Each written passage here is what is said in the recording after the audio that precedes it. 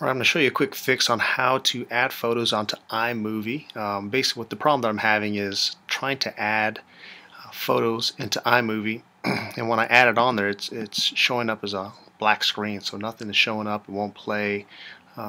So this is kind of what I've kind of figured out in my workaround. So about this Mac, this is the version I'm working off, Mac OS High Sierra 10.13.6. And the version of iMovie that I'm working is version 10.1.10. So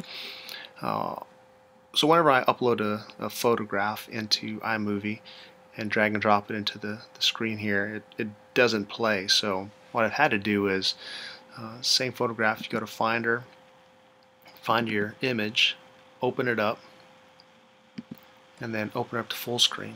And then you're going to do is you're going to take a screen grab of that photograph. So you're going to do, for me, I like Command Shift 4, and then this little dialog box or this little mouse is going to show up. So then you're just going to do is drag and drop what you want to take as far as the photo. So here I'm just going to screen grab this image, and when I take it, it's going to save it on the desktop. So from here, I open up iMovie, go to my import,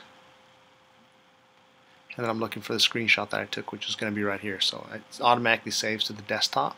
So from the desktop, there it is. Double click on it, and it's going to add it. So this is the image from today. So from here, I just hit the plus, adds it into my scenario or to my screen, and you'll see this is the actual drag and drop of the image, and then this is the actual screen grab from the image dropped into it. So that's kind of your workaround. Good luck. Hope you guys can make it work out for you. It worked out for me.